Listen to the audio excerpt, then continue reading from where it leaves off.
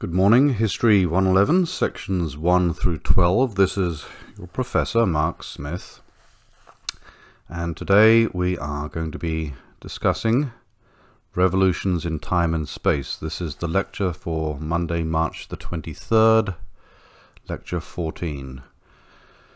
But before we get going, a couple of announcements.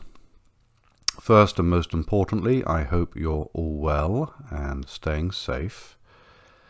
And secondly, I would direct your attention to the revised syllabus that has been posted on Blackboard.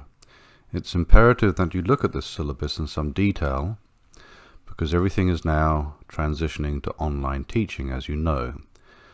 And the revised syllabus explains how the contents folder for the audio lectures works, how the discussion sections will work beginning March 23rd, how your submission of your transcriptions will work, and of course some detailed information on how we will conduct the second examination on March the 30th. That examination will be online, and I've provided details in the revised syllabus. So please make sure that you look at those and follow the details with some care, because it's important that your hard work is rewarded. But you're going to have to use this new delivery system, this new platform, in order for us to grade you and for you to be fully engaged with this course. So it's been a while since I saw you, and I want to remind you where we are in this course. Last time we looked at Jeffersonianism and the activities of Thomas Jefferson, as well as the following Republicans, the Democratic Republicans, who essentially established a preeminent one-party system in the first 25 years of the 19th century. And today we follow on that conversation by looking at what I've called revolutions in time and space. The terms and the overheads are in your contents folder, and I would recommend that you look at those before we get going. And you'll see that I've divided the lecture into two sections. The first section is the market revolution, and the second is called promoting exercise. And this lecture essentially details what are known as internal improvements, which incorporates the transportation revolution, things such as canals and roads and railroads. And I'll be taking you through why that was important. We'll also be looking at the new nationalism, an economic nationalism, sponsored by Henry Clay, John C. Calhoun, and John Quincy Adams. And we'll also be considering some of the legal infrastructure, the Supreme Court rulings in particular, that allowed for the promotion of enterprise in this period, and that had a long and important legacy underwriting American economic development in the 19th century. And you'll see that there are three overheads also attached to that content file that includes the terms, the critical terms we'll be using, and I'll refer to those overheads as I go through the lecture today. So I want to begin this lecture with a question. And the question is quite simple. If I told you I wanted to drive from Columbia, South Carolina to Charleston, South Carolina, and I asked you how far that is, I'd be interested in your answer.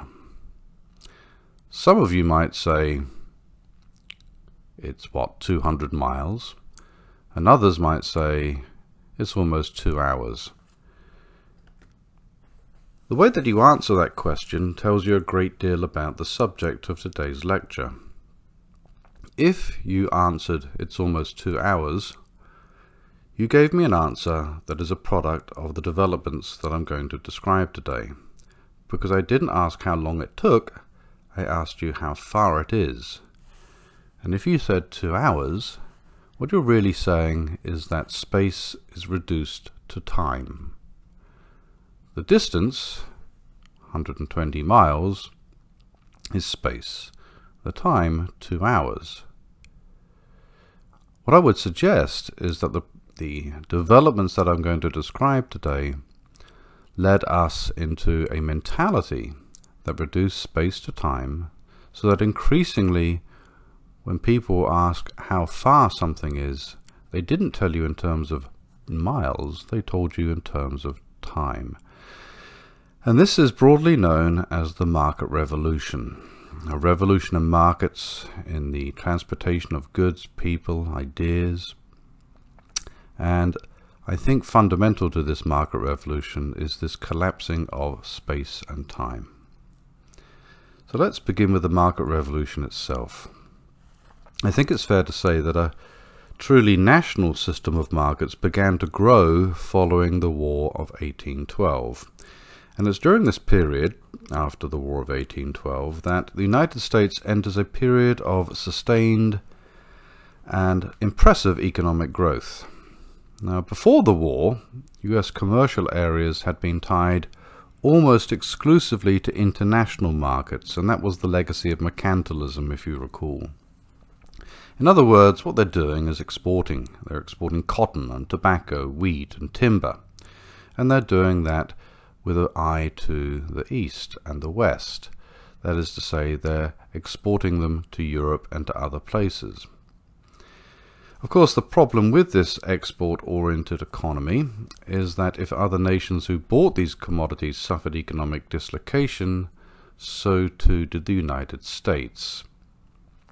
And furthermore, because so many Americans remained autarkic, if you recall, that means self-sufficient, they couldn't really absorb in sufficient numbers and quantity any manufacturing that the United States made itself. But the War of 1812 and the policies ironically pursued under Jeffersonianism changed this. They created an expanding domestic market. If you remember, we discussed Jefferson's unwitting sponsorship of the Embargo Act of 1807, and that had the ironic effect for such an agrarian of stimulating production in manufacturing, especially textile manufacturing, and the end of this war allowed pent-up European capital to flood back to the United States and stimulate nascent industrialization. Now, I want to be very clear about this. We're not talking about the scale or intensity of industrialization that we see after the Civil War, that is the principal economic platform when America really industrializes, but we're seeing the beginnings of American industrialization in this period between about 1815 and 1860. So central to this market revolution was a series of what were known as internal improvements. And these internal improvements combined into what is known as the transport revolution.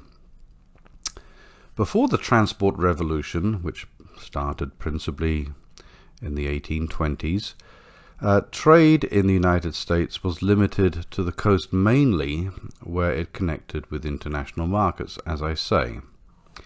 But after the 1820s, after the War of 1812, international trade, while it remained important, became increasingly internal too. That is to say, America became very much a domestic market as well as an international market. So, for example, between 1825 and 1855, the cost of transportation on land in the United States fell by 50%, while its speed increased fivefold. So if we think about this, between 1825 and 1855, the cost of transportation on land in the United States fell by half, while its speed increased by a factor of 5. And the net effect of that was to draw new regions within the United States into an increasingly national market. So let's have a closer look at this transportation revolution that formed the basis of the market revolution, because you can't understand the market revolution unless you understand the transportation revolution. And I'll direct your attention here to overhead 1, which details the principal roads and waterways around 1840 in the United States. And the canals are indicated with a dotted line. A primary road is a red line, and a secondary road is a orange line. So the canals, the most famous and the one that helped stimulate and accelerate canal building generally, was the Erie Canal, and that was built between 1818 and 1825. And it stretched from Albany on the Hudson River to Buffalo on Lake Erie in New York. It measured a total of 364 miles. This was an impressive feat of engineering, conducted mostly by immigrant workers who labored intensely and for long periods of time, clearing forests, removing stumps, and digging. This was an enormous undertaking. The hard work paid off economically. The Erie Canal reduced the cost of shipping a ton of goods from Buffalo to New York City from more than 19 cents a mile to less than 3 cents a mile within a few years of its completion. By 1860, the cost had fallen to less than 1 cent a mile. So before the Erie Canal, in other words, it cost you 19 cents a mile to transport some goods. By 1860, it was less than 1 cent a mile. The canal also stimulated ancillary growth. For example, towns sprang up alongside the Erie Canal, for example, Rochester. And the Erie Canal also inspired other states to build their own canals in an effort not to lose commerce to the state of New York. By 1840, the United States had completed about 3,300 miles of canals, 3,300 miles of canals by 1840, at about a cost of $125 million. Interestingly, half of that cost of $125 million came from state governments, and the other half came principally from private investment. There was another dimension to this riparian or river or waterborne transportation, and the first was the canals and the second was steamboats. The first successful steamboat or experiment with a steamboat was in 1807, and Americans, particularly those living along the Mississippi River, the great tributary that allows access to the very guts and the heartland of the United States, started to experiment with steamboats and increasingly used them as a way to get goods and people virtually the entire length of the country using the Mississippi. So steamboats reduced a trip from New Orleans to Louisville in Kentucky from 90 days to 8 days. And this was very important. The steamboat essentially allowed you to traverse upstream, that is to say, to go against the stream. That's why it took so long before the steamboat, 90 days, to get from New Orleans to Louisville, and that's why it only took 8 days after the propagation and use of steamboat on the Mississippi. They're flat-bottomed, they could go over unnavigable sections of rivers, and they could haul very heavy loads even when the river was low. So that's your riparian or your waterborne transportation, canals and steamboats. Roads are also important.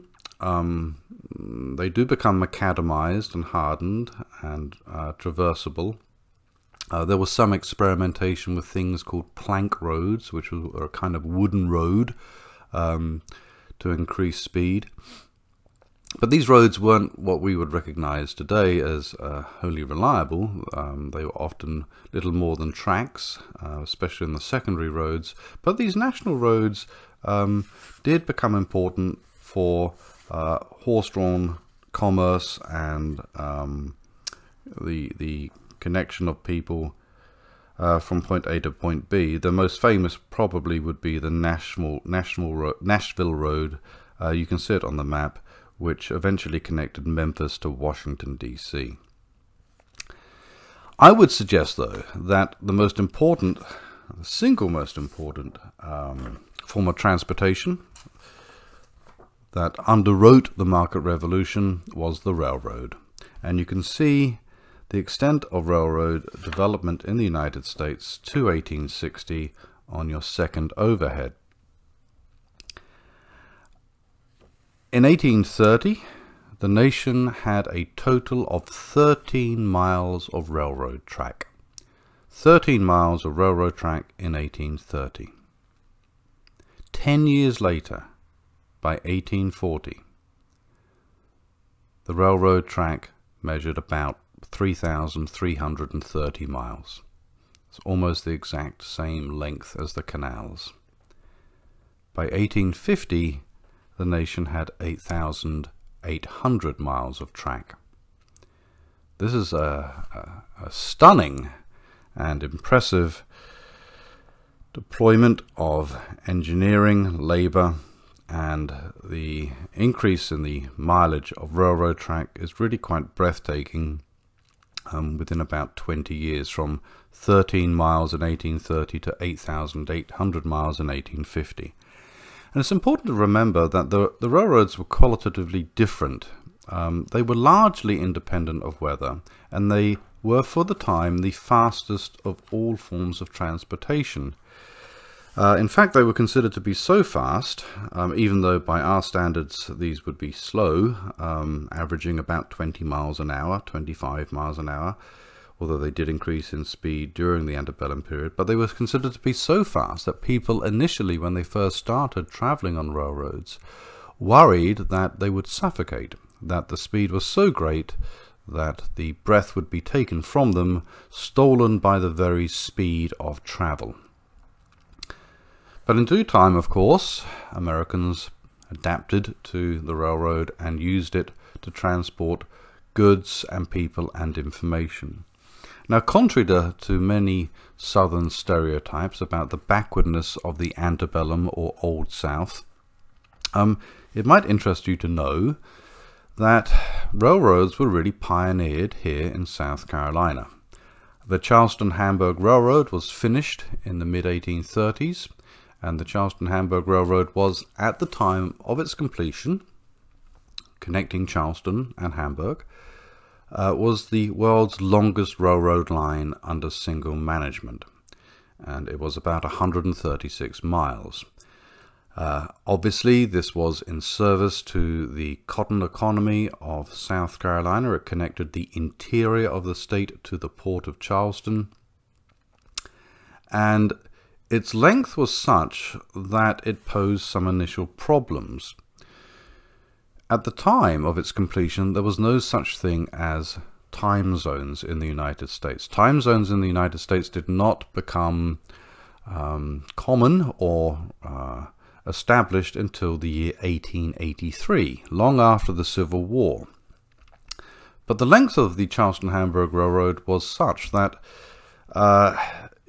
there was some difficulty in maintaining accurate counts of when trains were due to arrive and when they were supposed to depart from each station. And so this was the first railroad to impose a local standard time. All time at the time was local time. That is to say, there were several minutes difference between, say, Charleston and Somerville and Columbia and Hamburg. And this local sun-driven time caused some complications. So all the Charleston and Hamburg Railroad did was establish standard time at 6 of its stations. And that kind of established a synchronicity that had been missing before. In other words, the railroad was technologically very advanced, ahead of its time, and it was pioneered and established in South Carolina. By the 1850s, the railroads became the dominant form of transportation in this country. So you might ask, what is the effect of this market revolution, this transportation revolution, these internal improvements? And I think there are several. The first is manifest in agriculture. The transport and market revolutions linked the self-sufficient farming families we've seen to the national market. Before the transportation revolution, for example, wheat could be shipped at a profit no farther than 50 miles. In other words, the cost of transport was higher than profit from that particular commodity. But given the new and available cheap transportation, previously isolated and self-sufficient farmers, folks who had farmed just for themselves, now began to grow goods and wheat, for example, not just for their own consumption, but for sale and profit. And this drew them into not just a national market, but increasingly an international market. And instead of just bartering or trading, these formerly remote and isolated self-sufficient farmers became increasingly reliant on cash, on banks, on merchants, because they needed credit. And in a way, this started to connect people to the nearest towns, which in turn connected them to the nearest cities, which in turn connected them to the nearest markets. The other impact on agriculture, in addition to drawing out these self-sufficient farmers and connecting them to the market and making them a part of the market, the other impact on agriculture was in regional specialization. So the impact of this market revolution lent each area of the United States an increasingly specialized agricultural function. The South increasingly concentrated on staples for export, both internationally and to the North, most obviously cotton, and we'll talk about that more in a couple of lectures' time. The West grew increasingly foodstuffs, especially grain, such as wheat, and places like Wisconsin and Illinois became major wheat-producing states by 1850. What did they do with this wheat? They exported it to the South, which was increasingly growing cotton, and to the North. What was the North doing?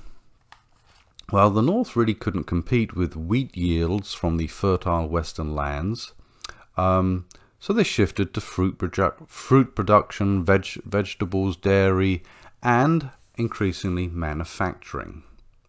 So what we have here is a regional specialization. The South is producing cotton, which they export to Europe and to the North.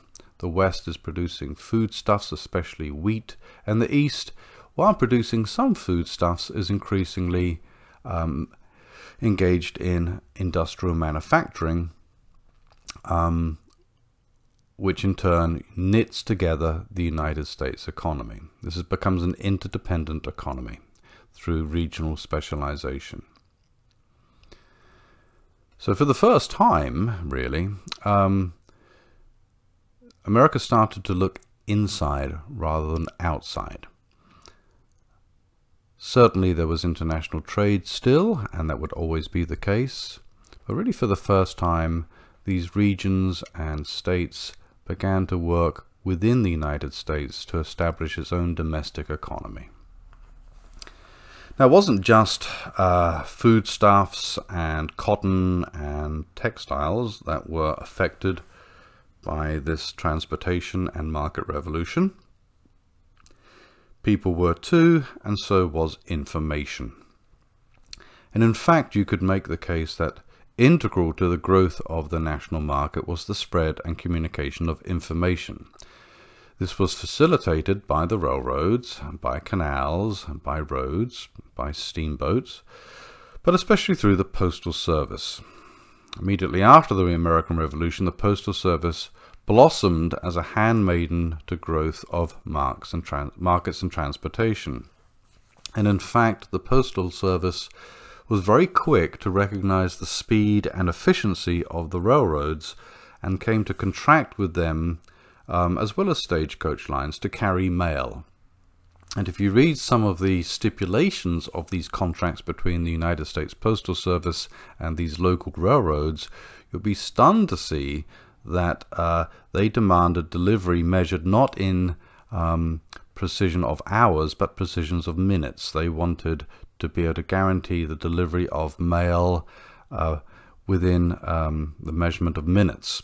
So this is a very precise, very organized system for conveying information.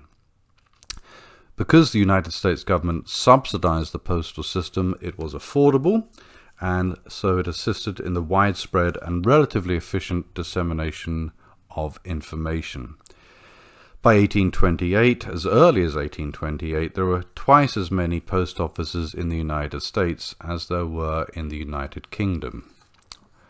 So it's a critical part of the market revolution. If you want a visual summary of everything I've said so far, I would ask you to look at overhead number 3. And overhead number 3 really summarizes the combined effect of this internal improvements, the market revolution, everything I've just described. Because what it shows you is that even though the United States between 1800 and 1850 is growing physically, you can see that in 1800 the United States essentially ends at the Mississippi River, and by 1857 the country has sprawled all the way to the west coast. Even though it's getting larger, the time that it takes to get from A to B is much shorter. So for example, if you look at overhead 3, you can see that to get from New York to New Orleans in 1800 takes you about 4 weeks. By 1857, courtesy of the impact of the railroads, steamboats, roads, shipping, the time that it takes to get from New York to New Orleans is about 6 days. This is a remarkable revolution insofar as it reduces space to time. And this is why, for those folks who answered the question, how far is it from Columbia, South Carolina to Charleston, South Carolina? For those folks who answered about 2 hours, that is the legacy of the market revolution. Let me turn to the second part of the lecture, and this has to do with promoting enterprise. Now, the market revolution was helped by both federal government and the judiciary. Let me look at the federal government's impact and shaping of the market revolution first, and then we'll turn to the legal underwriting of the market revolution. So after the War of 1812, leadership really passes to a new generation in the Republic. These were younger men who were ardent nationalists. They believe in national destiny, the national right and trajectory of the new United States. And among them, among these new nationalists were Henry Clay, John C. Calhoun, and John Quincy Adams. And we're going to come across Clay, Calhoun, and Adams again quite soon. And it might surprise you in particular that Calhoun was initially a nationalist, which he was. He becomes a states' rightist later. But for the moment, Clay, Calhoun, and Adams in particular were the people who championed the market revolution and used the resources and power of the federal government to help establish and disseminate the market revolution. So they became leaders of the Republican Party, and they advocated a policy known as New Nationalism. And the New Nationalism simply was a set of economic policies designed to foster prosperity in all regions of the country. And that was important. It was supposed to be evenly spread between the West and the Northeast and the South. And it was designed to bind these regions together into a powerful economic republic. So the idea of New Nationalism is to use the authority and power of the federal government to promote certain economic policies across the country that would then bind these various regions together to form an economic bloc that would then be in service to a larger national concern about economic power, economic independence. And even somebody like Madison, who was naturally quite leery of federal sponsorship of economic growth, saw the need for increased federal activity. For example, when the charter of the First National Bank expired in 1811, the country's finances became destabilized, and although Madison had initially opposed Hamilton's early measures to establish the national bank, he in fact agreed to the chartering of the Second Bank of the United States in 1816. And please remember that date, 1816, when Madison agrees to the chartering of the Second Bank of the United States, because this is going to become important when we look at what happens under Andrew Jackson in the 1830s. But my point here is very simple, that even Madison recognizes the importance of a federal financial system that will underwrite economic growth. And in fact, he recognizes that its absence might be deleterious or quite dangerous. Madison also agrees to a mildly protective tariff, very much along Hamiltonian lines, in an effort to help American industry.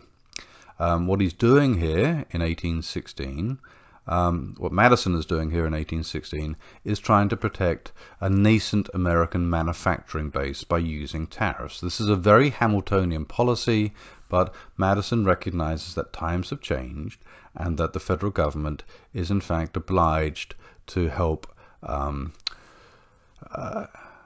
trigger and inspire economic and industrial growth. He also recommends that the government promoted internal improvements, and although this period witnessed a lot of Jeffersonianism, I think that it had heavy elements of Hamiltonian federalism. So the federal government was important for establishing and helping promote the market revolution, for expanding through space and reducing space to time. The judiciary, the legal branch of the United States, was in fact quite critical to the market revolution. And in fact, I would say more important than presidential and congressional initiatives was the behavior of the Supreme Court in this period for promoting the market revolution. And the Supreme Court in this period is under the leadership of Chief Justice John Marshall, and he presides over the court for a very long period of time, from 1801 to 1835. And he manages to convince his colleagues on the Supreme Court that the court should uphold the sanctity of private property and the power of the federal government to promote economic growth. And he does so through a series of landmark cases. And all of these cases are based on Marbury versus Madison of 1803. And you will recall Marbury versus Madison from my lecture on Jeffersonianism. If you don't recall it, let me refresh your memory. Marbury versus Madison was a simple but critically important case which essentially established the supremacy of the Supreme Court. It made it the ultimate arbiter of what was in fact legal. So all these other cases that I'm going to list in just a moment were based on Marbury versus Madison. So what I'm going to do is I'm going to identify a handful of critical cases ruled upon by the Supreme Court, all of which in various ways help promote the market revolution. And the way I'm going to do this is I'm going to give you the name of the case. I'm going to tell you the significance of the case first, and then I'm going to explain the basis of the case. Okay, so I'll tell you the case name, I'll explain the significance of the case, and then I'll unpack it for you and give you some details that will help you understand why the case came to be and why it was ruled upon in the way that it was. So the first case, and again refer to the lecture outline, that's in the contents on Blackboard. The first case was known as McCulloch versus Maryland, and this is the case that was passed in 1819, or ruled upon in 1819. And in this case, the Supreme Court, the significance of the case, the Supreme Court upholds the constitutionality of the Second Bank of the United States. So McCulloch versus Maryland of 1819, its significance is that the Supreme Court upholds the constitutionality of the Second Bank of the United States. The basis of the case was this. Maryland had levied a tax on the Baltimore branch of the National Bank, and the bank refused to pay the tax. Because the Bank of Baltimore refused to pay the tax levied upon it by the state of Maryland, the case went to the Supreme Court. And as is the nature of Supreme Court deliberations, the very constitutionality of the bank in this case was called into question by the state of Maryland. So Maryland said, look, the Baltimore branch of the National Bank is refusing to pay this tax that the state of Maryland wants to levy, and we call into question the very constitutionality of the Bank of the United States. In response to this, Chief Justice Marshall, not unlike Hamilton would have argued, called for a loose interpretation of the Constitution. And he argued that the bank was in fact constitutional because it helped Congress and the country maintain public credit. He says it's necessary to the public good. And what you have here is a very powerful statement about the constitutionality of the National Bank, and in turn the ability of the bank to help underwrite the financial underpinnings of the market revolution. So that is McCulloch versus Maryland of 1819. Terribly important case for establishing the financial oil that will help provide internal improvements, the transportation revolution and the market revolution. Our second case is known as Gibbons versus Ogden, and this case is heard by the Supreme Court and ruled upon by the Supreme Court in 1824. So the significance of Gibbons versus Ogden is very simple. Here the Supreme Court encourages commerce by establishing the federal government's right to regulate interstate commerce. I'll say that again. The significance of Gibbons versus Ogden of 1824 is that the Supreme Court encourages commerce by establishing the federal government's right to regulate commerce between the states and among the states. So the basis for this court ruling, essentially the case originated in New York State. And under New York State law, a man named Aaron Ogden held a monopoly on steamboat traffic on the Hudson River. And as you know, the Hudson River connects New Jersey and New York City. So Aaron Ogden has a state mandate from the state of New York that allows him to have a monopoly on steamboat traffic connecting New Jersey and New York City. Aaron Ogden was obviously very happy to have this monopoly. Okay, he was the only person allowed by the state of New York to traffic between New Jersey and New York City. Now, Thomas Gibbons also had a license to operate a steamboat, and he set up a competing line with Ogden. Now, his license was a federal license. So Thomas Gibbons has a federal license to operate a steamboat between New Jersey and New York City, just like Ogden did. And so he sets up this competing steamboat line, and Ogden sues. This case makes its way to the Supreme Court, and the Supreme Court, under Marshall, strikes down the monopoly granted by the state of New York. He strikes down Ogden's monopoly. And instead, the Supreme Court establishes the federal government's right to regulate commerce. What's really going on here is that the Supreme Court is saying, look, Ogden's monopoly that's granted by the state of New York is secondary and inferior to the federal license granted to Thomas Gibbons. It is only the federal government's right to regulate commerce between states. And because this steamboat traffic was connecting New York and New Jersey, it is the opinion of the Supreme Court that only the federal government has the right to regulate that commerce. And according to economic historians, this ruling increases economic competition considerably by taking away monopoly rights from the states. So under federal authority, there is no monopoly right for a state to establish commerce. All interstate commerce can only be granted by the federal government.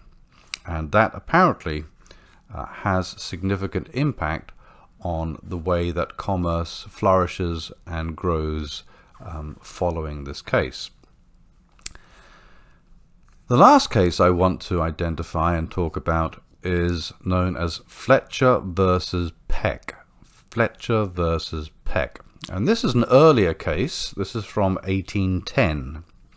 And again, I'll give you the significance first, and then I'll tell you the basis of it.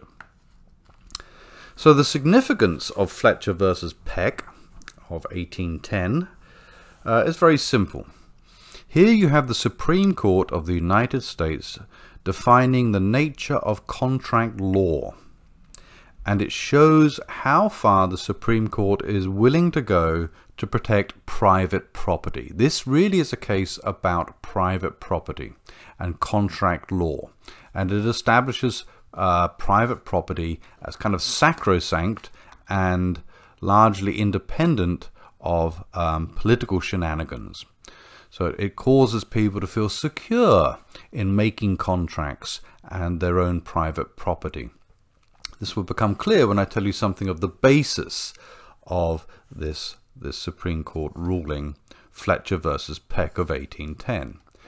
So the basis is that the Supreme Court here is really striking down a state law from Georgia. And they are striking down a Georgia law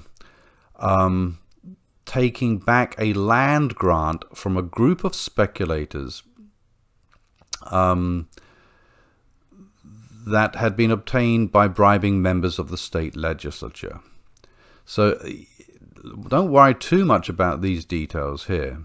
But really what's going on is that Marshall and the Supreme Court, they're arguing that if a state makes a contract with a group of individuals, the state doesn't have the legal right to rescind that contract once it has been made. So in other words, what Georgia is trying to do, they agreed to a deal, they agreed to a land grant, and then they tried to rescind. They tried to take it back once there had been exposed some issues with that grant. But the Supreme Court is saying you can't do that as a state.